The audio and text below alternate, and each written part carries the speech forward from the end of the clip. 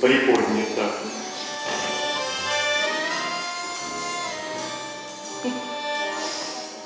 Черт, везет же мне. Кажется, могу я чем-то помочь вам.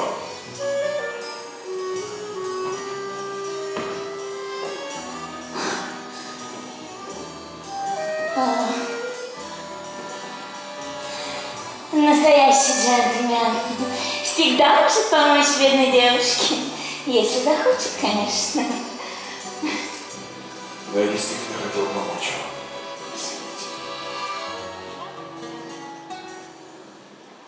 Почему? Потому что сегодня вы отчасти помогли мне. И я помогла вам, да, чем же интересно? Да вот ваши песни.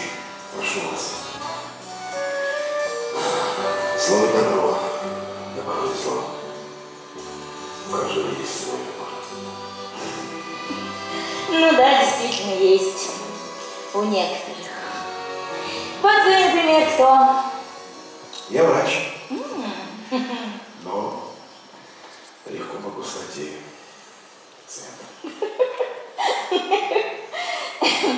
Не могу представить вас, пациент.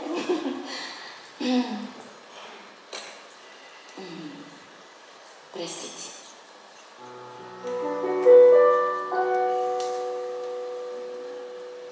Я пью за вас, за этот час. Я пью за ночь, что дарит шанс.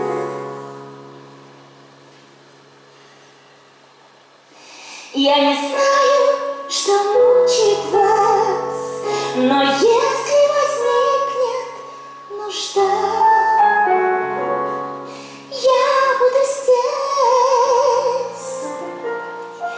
Нетрудно найти всегда. Пора идти, какая ночь. Но если я смогу помочь,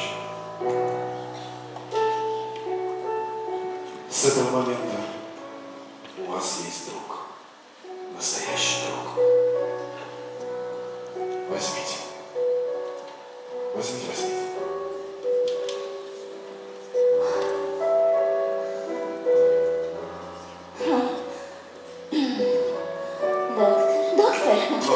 Доктор. Джекил. Доктор Джекил. Ваш услуг. Я прошу прощения, Генри, привет. Да, конечно. До скорой встречи, джентльмены. До скорой встречи. Что с тобой? Ты что, уже не способен затащить джентльмена в постель? Такие девочки на дороге не валяются. Да пошла ты. Я надеюсь, ты хоть немножко отдохнул, ты наконец отвлекся от своих чертовых теорий. Кстати, скоро день Святого Валентина. Повеселимся в Гайд-парке. Да, я благодарю тебя, Джон. Это как раз то, что мне сегодня было нужно. И ты знаешь, я открыл очень важное сегодня здесь для себя. О чем ты? Потом. Сейчас я должен идти домой. Домой? Работать. Работать, Джон. Ночь! Ночь! Какая работа, Генри?